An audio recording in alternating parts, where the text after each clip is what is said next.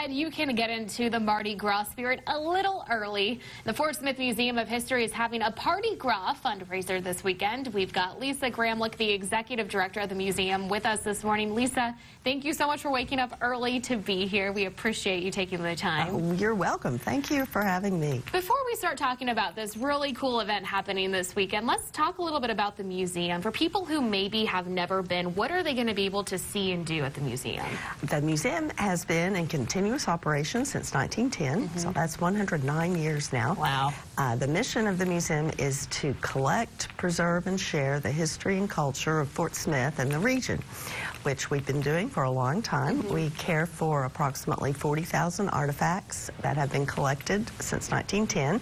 As well, the museum is housed in the Atkinson Williams Warehouse, which is listed on the National Register of Historic Places. So we're also caring for the historic structure, which is an ongoing challenge as a nonprofit. I was going to say, it's a really neat building, but it is a challenge probably. It is a challenge to keep it going and preserve it, take care of it, and preserve it in its original 1906 form as much as possible.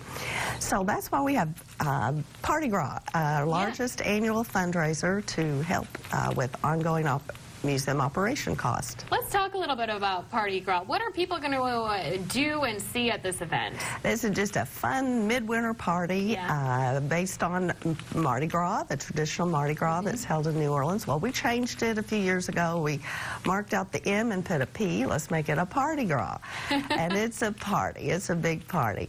The event starts Saturday, February 23rd at 6 p.m. There's cocktails and the music of Memphis Soul from Dallas, followed by an excellent Cajun dinner, auctions. We have all kinds of exciting auction items, parties, trips, all kinds of fun things.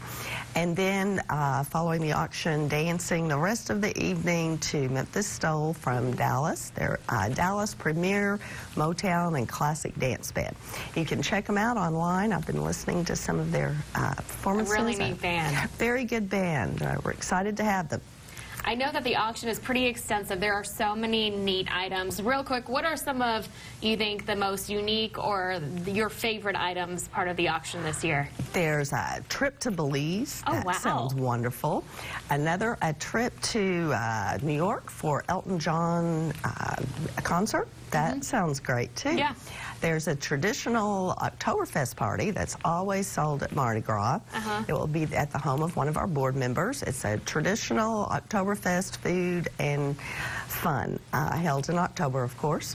And then a very popular one that's we've had for 2 or 3 years now is a craft beer and barbecue party. One of our board members, Drew Linder, is an excellent barbecue. He makes wonderful food, and he'll cook for you and provide craft beer. And we like to use, locally produced craft beer. So that's a very popular party. So much fun happening this weekend. We'll have more information about how you can get involved with the event on our website later this morning. We're also going to be giving away 2 tickets to the event. So go to our Facebook page right now, KNWA News, and apply for our contest. We will be in touch with you later on in the day. You're watching KNWA Today. We'll be right back.